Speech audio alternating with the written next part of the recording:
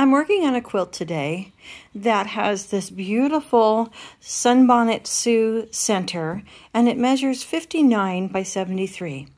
I'd like to flesh it out and make it a queen size, which means I'm going to need to put borders on it. So I have this lovely purple fabric here, and I'm going to cut the borders. But I often get frustrated when I do a border that I have to piece the border and I have seams down the border. So my friend showed me this little trick, and I want to share it with you.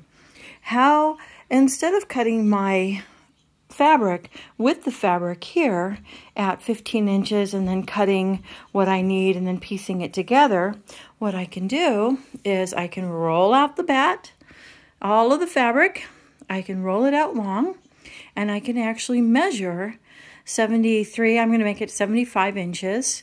I can measure it in length, make one cut here, and then I will be cutting both sides at the same time with no piecing. Isn't that brilliant?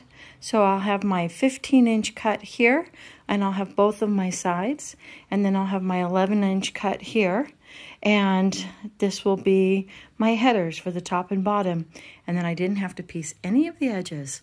What do you think of that, Daisy? You think that's a good idea? Hey, Daisy. Have a good day. She likes it too.